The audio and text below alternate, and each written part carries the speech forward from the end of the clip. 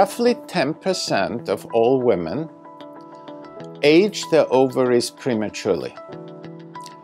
That means that at various ages, they have fewer eggs left than the other 90% at that age would have.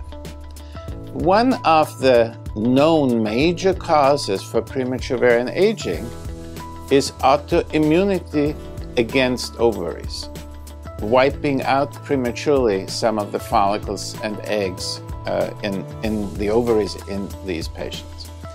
And therefore, a woman who is diagnosed with early ovarian aging should automatically think about autoimmunity.